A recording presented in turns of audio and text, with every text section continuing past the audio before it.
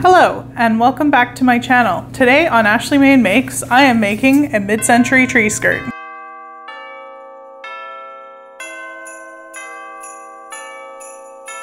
This pattern is McCalls 2458 and it is dated 1961, but it definitely looks pretty 50s to me. It includes not only the tree skirt, but a couple of different tablecloth options, a placemat, and a letter holder. They're all pretty hilarious. Eventually I might make some of the other ones, but for today I'm just making the tree skirt. Now this pattern has kind of an unusual color scheme. It is blue, green, fuchsia, and red, which traditionally I wouldn't think of as Christmas colors. But actually my mom was telling me that those are the original colors that the Christmas lights came in. To go with my tree, which is more late 60s, early 70s, in the past I've done more of a scarlet red and olive green theme.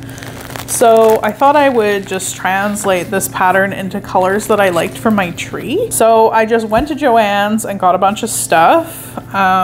So I picked out these colors, which is sort of like a red and gold mix, which I thought would be really nice, along with this like olive green ribbon, as well as some nice big chunky Ric Rac and some miniature gold Ric Rac, which I'm excited about. I love Ric Rac, and some sequins.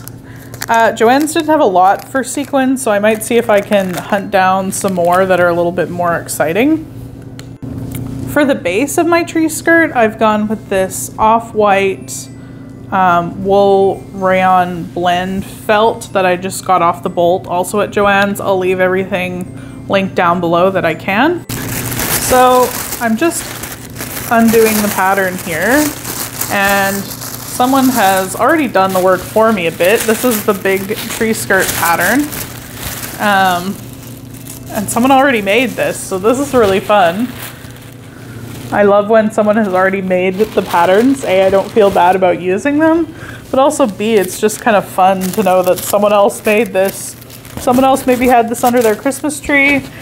I just love it. It feels like sharing with someone else in kind of the best way through time. So I've got all the appliques here. It looks like one of them had a bit of a battle with something, I think mostly time. But the other ones are in great shape. So that's like one of them there. That's the other bulb shape. Seems to be a lot of work actually. It's pretty great. So it looks like this is actually that onion shaped one. Which is kind of sad. So I'll have to carefully unpick this to see if I can find the rest of it. But I think based on that shape, that's probably enough to go on, along with just kind of the outside image of the package there. It's not like it has to be perfect. This is a tree skirt. We're not fitting anything together. This is more of a craft project if anything. So here's one of those old sewing guides. These are kind of hilarious. I would actually recommend picking up a couple of these old patterns just for these guides. They tell you a lot of things. Like this one has how to do tailor's tacks, how to do darts. Oh, but this also has some great assembling and finishing details about the pattern here. So I might see if I can take some closer shots of that so you can see that just on finishing and detailing the appliques, which I think is really cool. So it looks like the rest of this is basically factory folded. I think like me, they were attracted to the tree skirt. I think all of the rest of this is intact.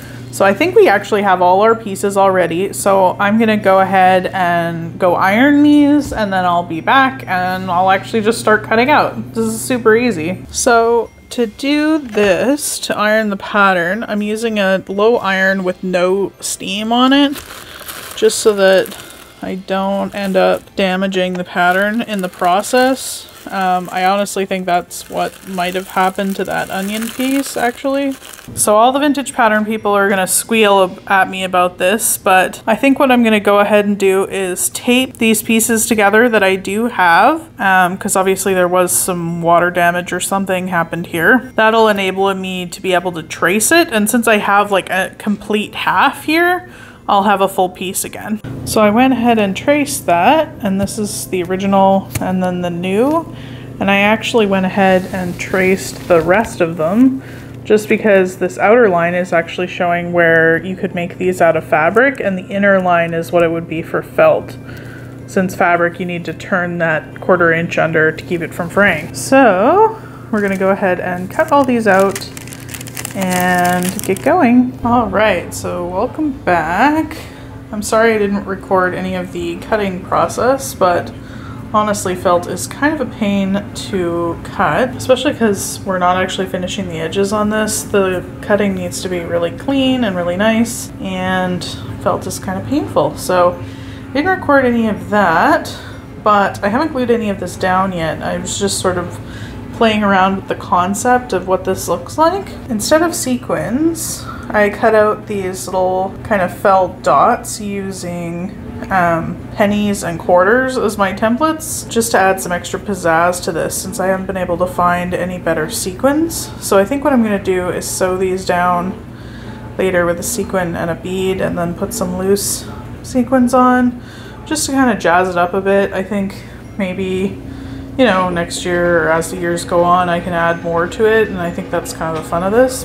So I'm going to start by gluing everything down. I think I would actually prefer to use some Fabri-Tac instead of this if I could get it, but there's been so many shortages on everything, it's been a bit of a struggle.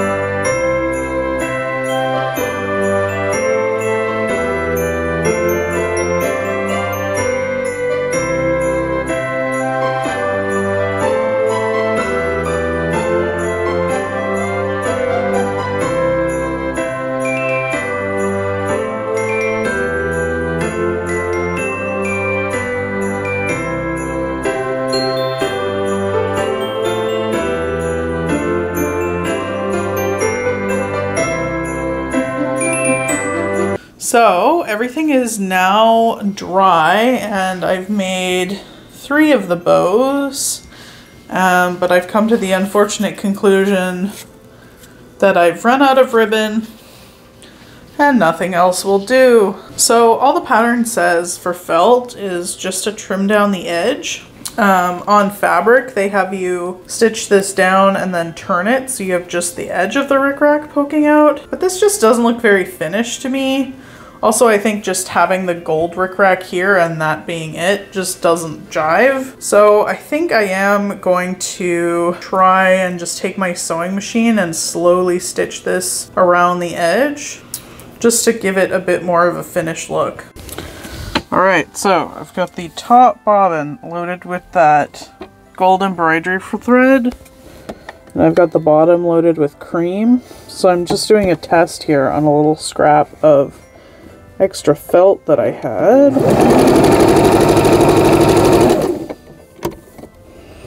Let's see how good my tension is here. And the reason I've got the bottom loaded with the cream is just to keep it from catching. I find this has a tendency to catch and break in my bobbin. Still might even break on the upper. It's not that great. There you go. You can see that gold in there. So I don't think you'll be able to see that when I get that up against the gold Ric Rac. And there's the back. Yeah, I think that's going to work great.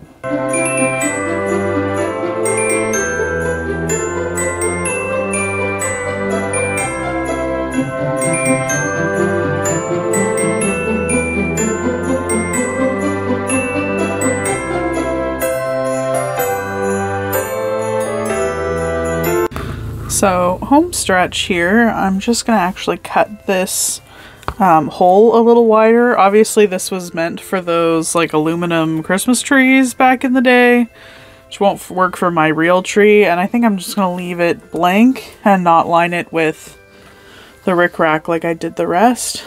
And I'm already showing too much, so I'm going to do the big reveal.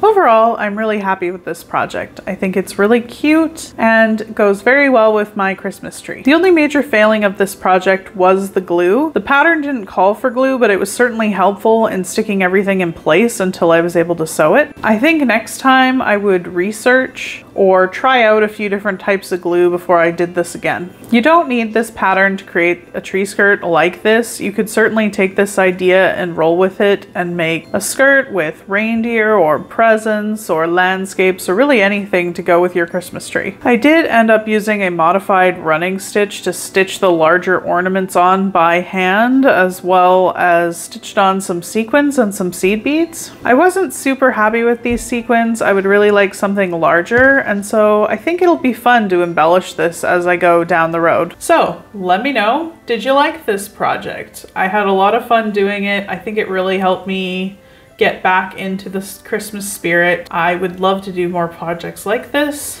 that are a bit more crafty. Hit that button down below, subscribe, and I hope everyone has a really happy holiday. Bye!